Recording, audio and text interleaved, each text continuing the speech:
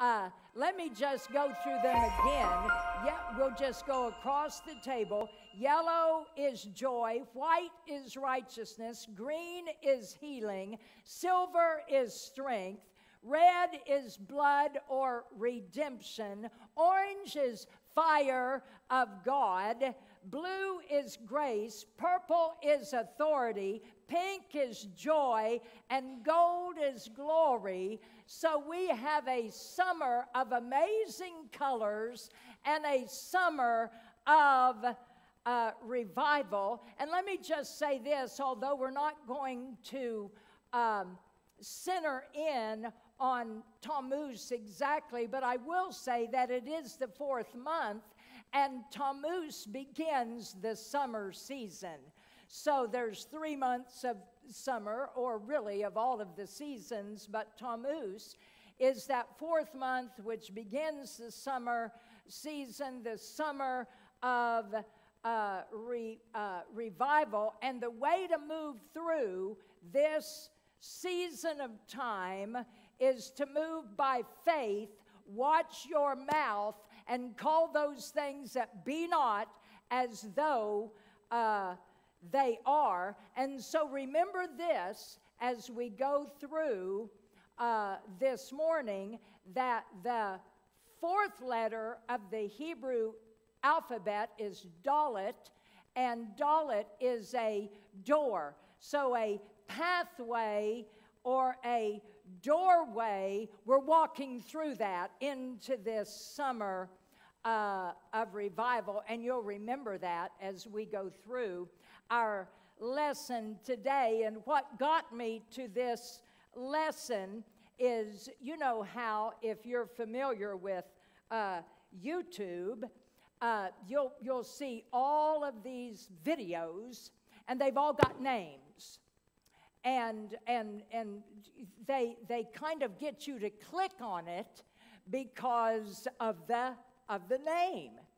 And so I don't know who it was, and I didn't click on this video, but here was the name, and it took up the entire picture there on YouTube when it's listing the videos, and it says, "The storm is upon us." So it took me to another storm in Luke chapter 8. And listen, I always get back to this. We have got to be released into a realm of faith that we haven't touched yet. And the reason, faith is the commodity of exchange in the kingdom of God. And we're coming into that place, thy kingdom come, thy will be done on earth as it is in heaven. And the faith is the exchange in that kingdom rule or that kingdom come. Not money, not credit cards, it is faith. And this time frame is about positioning ourselves so we can see. And the only way that you can see the stars and the moon and the sun and the planets and all of that, the only way that you can see them is to get outside of your house and go out underneath all of that atmosphere. They're there, they're always there. But you won't see them if you don't take a different position. So we're going to position our faith so that we can have a commodity of exchange in this kingdom realm. So in Acts chapter 14, here's how I got to the door. And when they had gathered the church together. Now this is the beginning of the church. This is why we gather. When they gathered the church together, they rehearsed all that God had done. And we have done that this morning. And they prayed for one another. And it says, they rehearsed the things that God had done and how he had opened the door of faith. Faith is a door. So faith is a door. Faith is the way out of an enclosed place. From time to time, we think that we've been shut in. We've been enclosed. It's a small place. Maybe I don't have much influence. Maybe I'm not causing much to happen. It's a place when you're inside of that closed location, you feel like you cannot see beyond the present circumstances that you have right now. But let me just say this, and this is just an outrageous statement, but if you go beyond that door of faith, if you step through that door of faith, I want to say, according to the Word of God, that there's no more limitations. When you walk through that door of faith, the impossible becomes possible. The mountains move when you speak to them, and the declared thing is finally established. We're living in one of the most important times in history. I'll just say it like that. It's an important time. And God has arranged it so that this important time that's going on right now includes you and I, and includes our faith. And our faith is a key to victory. We've talked about it many times, and this is the victory that overcomes the world, even our faith.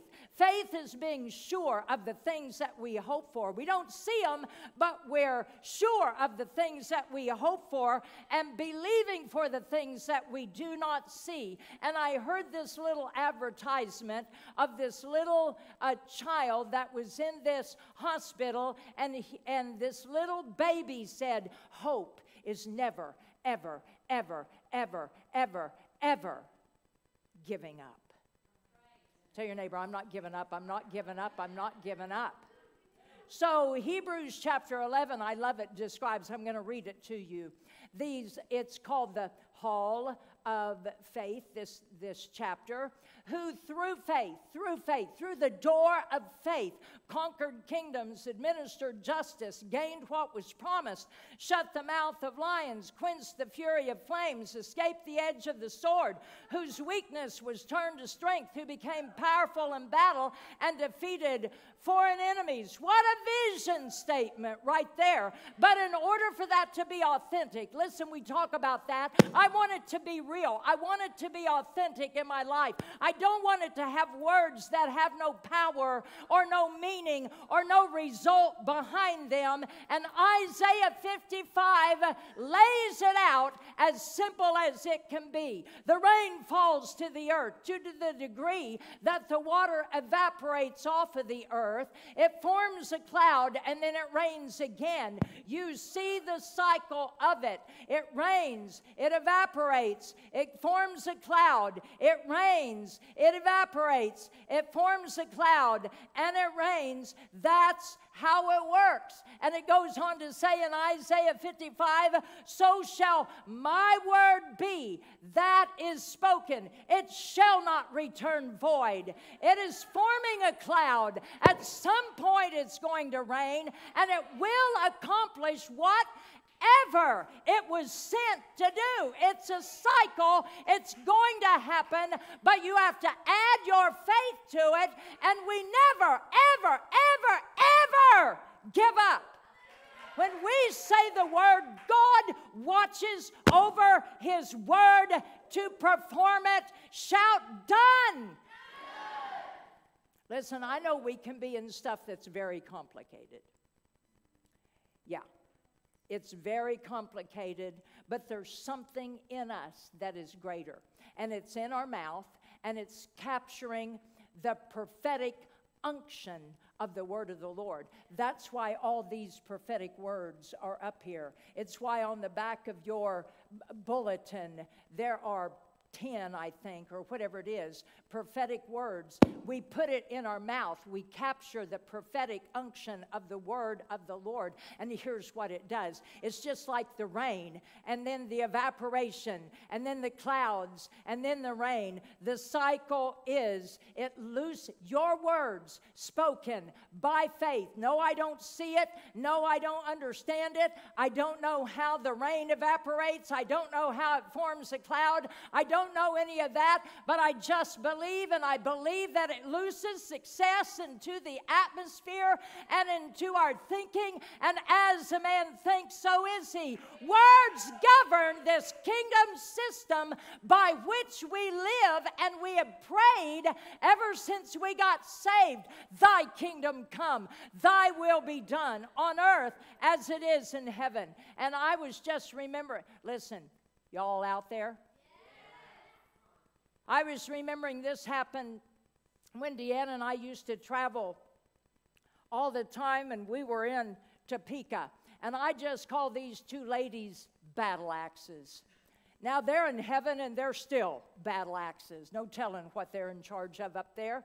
And this one woman, she was about 150 years old then, but she slapped me on my chest. We're up there, and Deanna and I are the speakers. And here she comes, and she slaps me on the chest, about knocks me over. She prays in tongues at the top of her lungs, and then she said, Sandy, the Lord says your words are going to fall like embers of fire on the strongholds of the enemy. And then I remember that. My words are going to fall. This is what we're talking about. We're talking about words. We're talking about faith. We're talking about hope. We're talking about the children of the hall of faith. And I remembered this. I read this years ago that when, now this was years ago, I don't know if it is true now, but when you would go into India and you would go into the palace or into the home of royalty, you left with a gift of gold. So I'm believing today, as we've come to the house of royalty, we are a house of royalty. We are a royal priesthood, that we're going to leave here with a gift of gold. We're going to leave here with a gift of revelation. We're going to leave here with a gift of healing. We're going to leave here with a gift of help and hope and faith. And there are new levels to every assignment that is on our life. And it's going to take faith and an anointing for this next level. Yes, say amen. And the activation for this, be it unto you according to your faith. So when I saw that, is this good? When I saw this on YouTube, when it says the storm.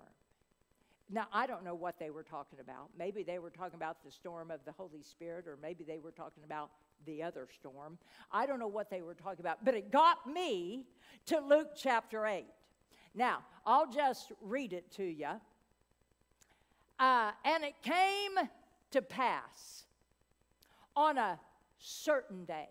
You know, sometimes I just like to look up words in the Strong's Concordance, so I looked up that word certain. It came to pass not on just any day or a day or Tuesday or Wednesday. It happened on a certain day, so I looked it up. And it's not just any day, it's a certain day. Certain is destined. Certain is sure to happen.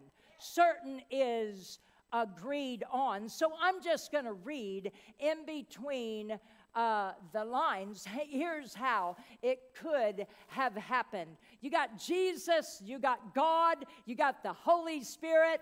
Before the foundations of the earth, they might have been there, they might have had their calendar out, and they said, Jesus, when you get down there, there's going to be a certain day on this calendar that something amazing is going to happen, because I'm going to show a group of people where their faith is, because I've got to have their faith. Our part is faith. My part is power. They've got to understand where their faith is. So they may have put that on the calendar. This certain day may have been when Jesus saw his Father. You know, he said, I don't do anything unless I see my Father doing it. And he was doing it and working it so this group of disciples could know what their level of faith was and the level of faith that they could have. Shout certain day. It's destined. It's sure to happen. It's been agreed on. And it goes on to say, now it came to pass on a certain day that Jesus went into a ship with his disciples, and he said to them, let's go over to the other side. Let's go over to the other side. And here's what I like about it. They just launched forth. I don't know whether they were planning on going anywhere. I don't know if they knew where. He just says, we're going to go to the other side of this lake. But, say but. You know, sometimes there's always a but. You know what I'm saying? So let's go over to the other side. Hey, things are great. Life is good. Let's go over to the other side. And they launched forth. But as they sailed, he fell asleep on a pillow.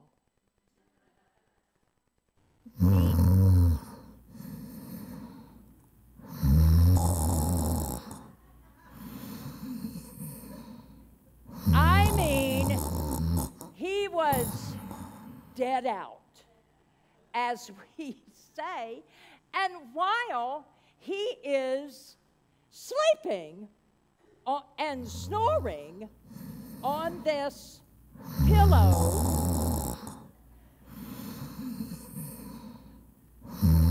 Okay, yes. He fell asleep on this pillow, and there came a storm. The storm is upon us. That's how I got there.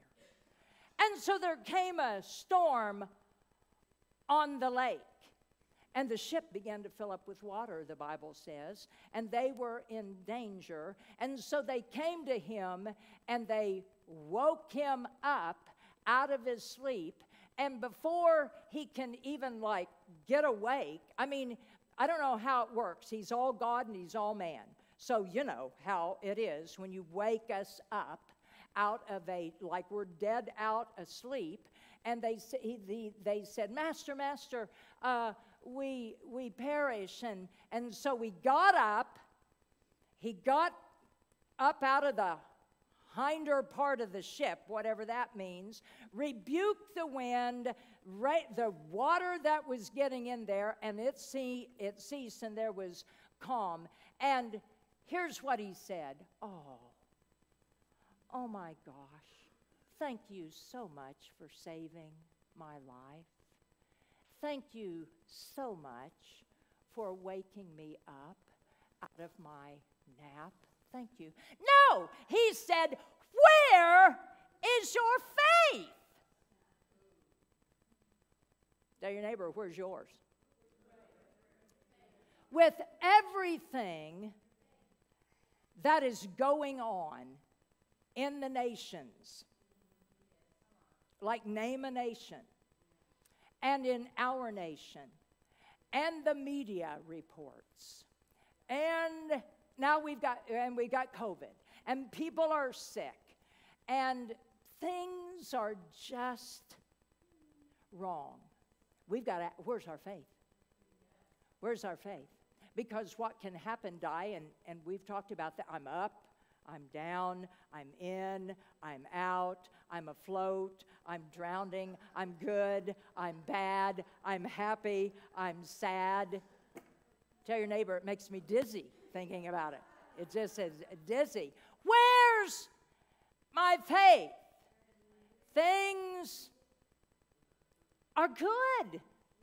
And they launched forth. And then life happened.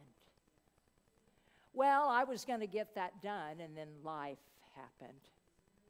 Well, I was going to get that fixed, but life happened. Well, I wanted to go, and I planned on going, but life happened. I said I would do it, I know, but life happened. Have you ever used that term? Well, life happened. Well, Dr. Carolyn Leaf, a neurosurgeon for about 25 years, and She was in South Africa, now she's in America. Many of you have read her books and has an amazing podcast on YouTube. And here's what Dr. Carolyn Leaf says about life happening. It's a book called Who Switched Off My Brain? Life happening can be an excuse for wasting time, anointing, resources, and energy. Now, don't look at anybody.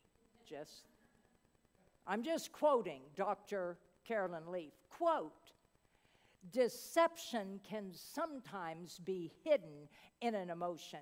If an emotion left unchecked and not dealt with can deceive us into thinking something is right to do when it is absolutely not right. That's what's going on right now. The media is doing its best to determine how we're going to feel about something. So our emotions left unchecked can deceive us into thinking something is right to do when it is absolutely not right to do. Deception can make you believe something that isn't even true. I'm just quoting from Dr. Carolyn Leaf. So in that context, life happening should not even be an option. We should be happening to life. We should not shift our vision to adjust to the circumstances or the circumstances that someone tries to create for you. End of quote. So, they're on the boat with Jesus. And there's this unique opportunity that is theirs to grow in faith and develop. Now, they don't know that, but an opportunity to grow in faith, find out where their faith is, and grow in that area, and then life happened in the form of a storm, and they forget everything. Do I have a witness? Jesus just said 30 minutes before the storm that's upon us. Let's go over to the other side. Jesus was confident in them, so confident. I want Jesus to be confident in us. Jesus was, obviously, there was something that they were working out. But Jesus was so confident that he got his pillow and he laid down and he went snoring asleep. Oh, it sounds like a grizzly bear, doesn't it, or something? So check it out. In my study, I found out that they could have walked to the other side of the lake. They could have just walked. But Jesus knew where their faith was. And Jesus knew what was ahead of them. So he set up a situation. And there came down a storm on the lake as if the storm was nowhere else. Have you ever felt like that? Everybody is doing great and they're surviving and they're prospering and life is good, but the storm is on your lake. Not their lake, your lake, and no one else's. But Jesus is in your boat. So obviously, they wake him up because they don't want to die. He rebukes the wind, he rebukes the waves, and he asks them a very interesting question, as we've already talked about. He didn't say, thank you. Thank you for waking me up. Thank you for, I was so dead out, I was snoring. And I didn't even know the storm was going. Have you ever slept through a storm? You know, some people just can sleep like that. Thanks for waking me up. And then he didn't say, oh, I know you guys were afraid. Oh, just don't worry about a thing. No, he says, where? Now, of course, that's my rendition of the whole thing. Where is your faith? While he's standing in the boat and he's changing the weather. But they had faith, obviously, because he didn't say, well, you don't even have any faith. He said, where is your faith? They lost it. Hey, you have faith. It's somewhere. You had faith a few minutes ago. But listen, let me tell you something. As we go forward in this summer of revival, not everybody's going to like that.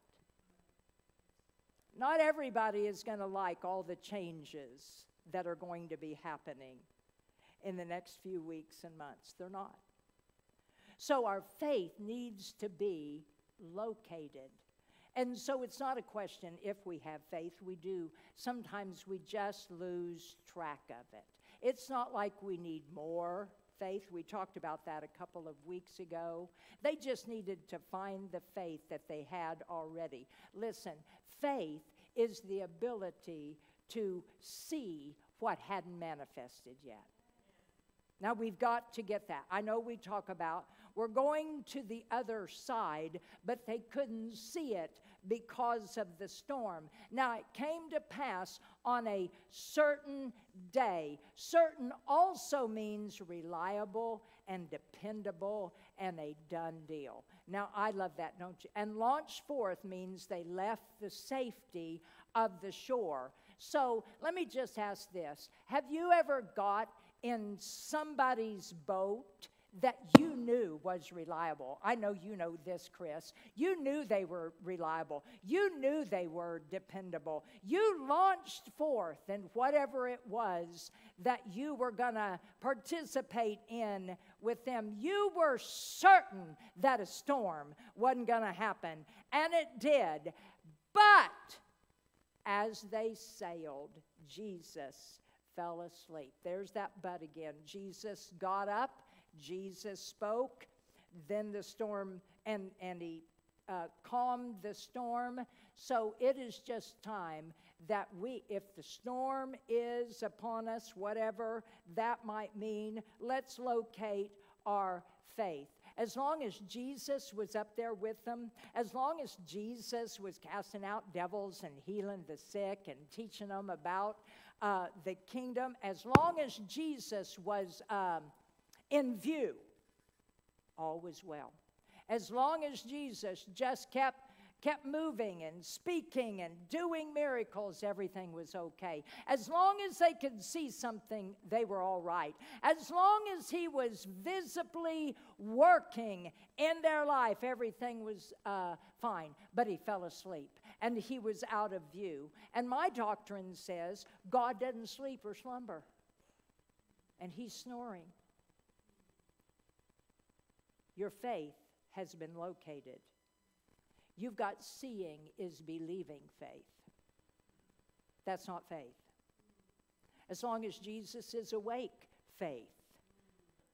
We're on the hunt for our faith. And there came down a storm on the lake. Up to that time, it was peaceful. Up to that time, it was calm. No worries. Everything was smooth. I prefer that, of course. Peaceful lake turns stormy. So we've just located our faith. I've got fair weather faith. I prefer that. I've got fair weather faith. I've got peaceful lake faith.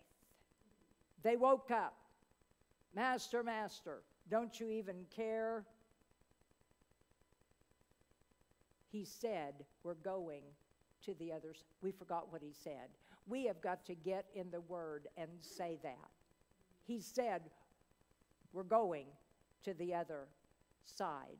But faith can be lost in the things that we say. Faith can be lost in the things that we feel.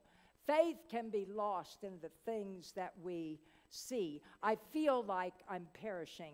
I feel like I'm not going to get well. I feel like we're not going to make it. I feel like America may go to war. I feel like I don't know what to do. I feel like we're quitting. And here's what Dr. Carolyn Leaf would say: you've got feeling faith. As long as I don't have that scared feeling, I've got faith. And then she says, whatever you feel is what you say. So our faith has been located. I've got seeing faith. I've got fair weather faith. I've got feeling faith. Feeling. Isn't that a song? Feeling. I wish Deanne was here and she could just sing that. She knows all those songs like that. I don't know any of those songs. You know what? You never know when the storm's going to come. But we've got the word in us. And we're going to say that. We are going to declare the goodness of God. Here's what Betty says every time I go see her, bless her heart. God is good. And then there's somebody that she listens to, and up on the back of his church, it says, God is absolutely good. God is absolutely good. So we got to get that word on the inside of us. We've got to declare the goodness of God. There may be a storm, but I'm going to the other side because that's what Jesus said to me. People may not get it, but I'm going to go to the other side. I might be misunderstood, but I'm going to go to the other side. I might be sick, but I'm going to go to the other side. I may have to face my fear, but I'm going to the other side. I might be talked about a little bit, you know what I'm saying, but I'm going to go to the other side. I may decide to do this or that when confronted with a situation or a choice that is mine, but somebody thinks you should have made that choice. You hear what I'm saying? I might, but I'm going to the other side. So we're going to redo today, and we're going to relocate our faith. So stand to your feet and say this after me. I'm going to the other side. I've got going to the other side faith. I've got wind calming faith. I've got wave rebuking faith. I found my real faith, and I'm keeping it there.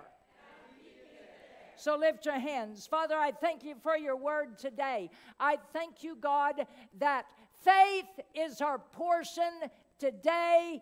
We are locating our faith. We're moving together in faith. We are becoming skillful with our faith. We are using our faith like a servant. We are saying that our faith pleases you, O God. We are saying that our faith calls those things that be not as though they are. We are becoming skillful in all of that. We are decreeing a thing with our faith, and it is being established in the earth. We are declaring thy kingdom come by faith. Thy will be done by faith in this earth realm by faith as it is in heaven by faith. I thank you that our faith has been fed. It has been stirred. It has been added to. It has been stirred up today in this house, oh God. I thank you, Lord, for what you're doing. We're in the middle by faith of a summer of revival, renewal, transformation, reformation, and a redo and a relocation. And I bless you, God, and thank you that you are enthroned upon our praise as we trust and have faith only in you. In Jesus' name, put your hands together and thank God.